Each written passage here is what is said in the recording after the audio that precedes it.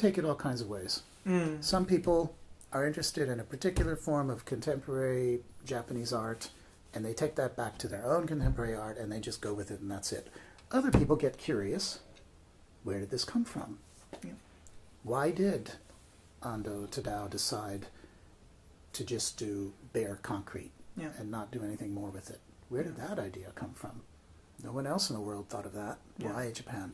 And then as soon as you ask that question, then you're getting into what you just talked about, the origin program that we do, which is to introduce people to the origins, the kind of deeper roots of these things. Yeah. At the modern moment, China is booming economically, right? And in political power and military power, in every way that you can think of, China has won the game, and Japan is just nowhere. I mean, this is a flat economy. Japan's position in the world, certainly economically, is hugely declined. But in arts, soft power of Japan reigns supreme, and China's just not hardly in the picture when it comes to performing arts, dance, bamboo work, paper work, architecture. Certainly, Japan goes from strength to strength. And I think it's becoming more. And so a lot of the Westerners and Americans that come here are drawn to that, drawn to those things.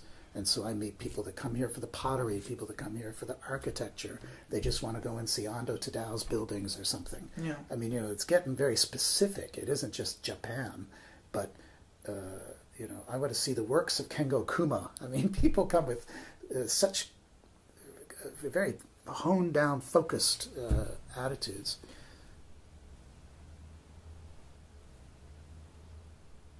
I think certainly the appeal of the ordinary is in ceramics very much. Yeah.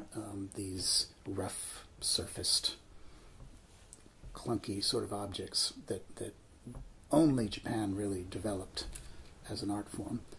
Certain things within Japan can really teach you the pleasure of something very basic and simple.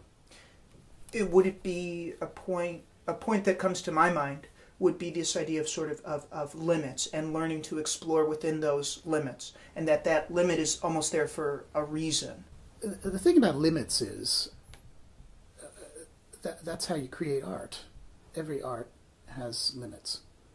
With limits, you get art. Without limits, it's I don't know what you'd call it. And so if you have a jar and you're putting flowers into it to create a flower arrangement, that fact that you're putting them in that jar is a limitation. Yeah. A sonnet, has a certain number of lines. That's what creates poetry, rhyme, meter, etc. Of course, there's a lot of free verse, but even there's a certain structure to it in that it's not written like a normal sentence. Mm-hmm. It's clear that it's prosody. So you're never going to get away from that in any field. And the traditional arts are even more limited, and the greater the limitation, very often, the deeper the art has to go. Right. Which is why no drama, which is the most limited of them all, is the most profound, the most spiritual. Somehow it's as if the limits are forcing you downwards rather than up and out. What do you mean by downwards? Into spiritual depths. Could you elaborate on that a little bit? The spirit, what spirituality? Well, I mean, these words right behind me is a yugen, which is a term from no drama, which means you. Again means darkness. You means deep. Mm-hmm. So deep darkness. And so yugen, which is a aesthetic term in no drama, means something that you can't see, that's something that's mysterious beyond the veil, but is ineffably beautiful, which of course is that kind of epiphany of the incredible reality beyond the normal reality that we see. which is what you're supposed to get through meditation. It's that kind of Zen Satori. It's the Shinto gods that are beyond the veil. All of that is Yugen. And that's what the no drama performer is supposed to create. So after you've watched this incredibly slow movement for some time, this thing starts to come through. And that's what they're aiming at. You can go to some of the places that I talk about actually in another Kyoto that are not on that big tour route. You can come here. In a place like this, Kyoto is here. The real Kyoto is here. And not just my house, but there are other people that live this way. So you can maybe go out and visit a potter. There are these really interesting artists right here in Kamioka and in the outskirts, northern part of Kyoto and eastern part of Kyoto. There are people that live a certain kind of life, and having friends come and visit and enjoying the season and the artworks and talking of this and that and living with the seasons. That was something that the Chinese valued. They really created that ideal, and it came into Japan, and it's still exists. It's very strong, but you need to kind of find those places and those people. Japan's going the other direction, really, which is just sickly, perhaps, but plastic.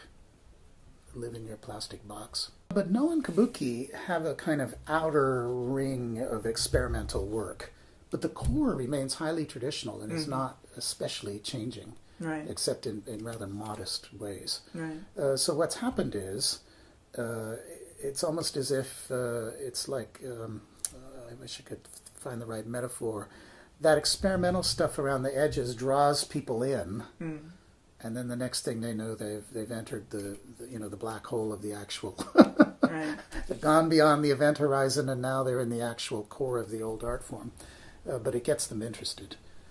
My personal experience was almost the reverse, in that my interest was in that deep, dark core right from the beginning. And so I had an interest in history, and I had an interest in culture and art. And the people that I was lucky enough to know taught me from that perspective. And starting from that, I then went out and saw this experimental stuff being done and thought, oh, that's really interesting. Right. So I kind of went the other way. I don't think in the old days I was trying to show anybody anything. I just loved these places and wanted to live that way. I mean, it was really as simple as that. But on the subject of paradigm breaking, and limitation versus experimentation and all of that. My kind of take on it is, you have, for example, a traditional art, such as no drama or tea ceremony, or Japanese painting, or many, many other things. And then you go out and you experiment and you do these things, but then eventually you're going to run dry. You need to go back to the well, and that deep spiritual well, and reach back in there again. And that's called I call it back to the origin. And if you go back to that origin and then strip away all the other junk that's accreted in the meantime, you're going to find something that's incredibly relevant to what you want to do now. And one of the problems that we do have in Japanese arts is, I've just said that those institutions have been very successful in maintaining them. Well, the downside of that is that it gets arteriosclerosis. They get fixed and set and ossified and just absolutely incapable of new ideas. And also the rules and regulations that pile up, many of them came much later, are not found in the original thing. For example, if you read some of the manuals of flower arranging, it's unbelievable. This has to be at 27 degrees, and this should be at 82 degrees. Well, that's completely runs against the true spirit of flower arranging. So to be a great flower arranger, you've actually got to shatter, smash, get rid of those latter-day rules. And that's where you need to think deeply about it and say, what is really great about flower arranging and what is just a latter-day rule that I can do away with? And so that's where it gets interesting. The really creative ones, that's what they're doing. Yeah. And how do you do that? It's by loving and going deeply into that, getting back to that origin and understanding it. Yeah. And when you do understand it, then you can come back out again and you get it. You know what you can do away with. And so that's where the people like Kawase Toshiro, the great modern flower arranger, that's where he's achieved his masterpieces. Because he went back to the origin. There's a word they're using nowadays, by the way, UNESCO-cide. Oh my God.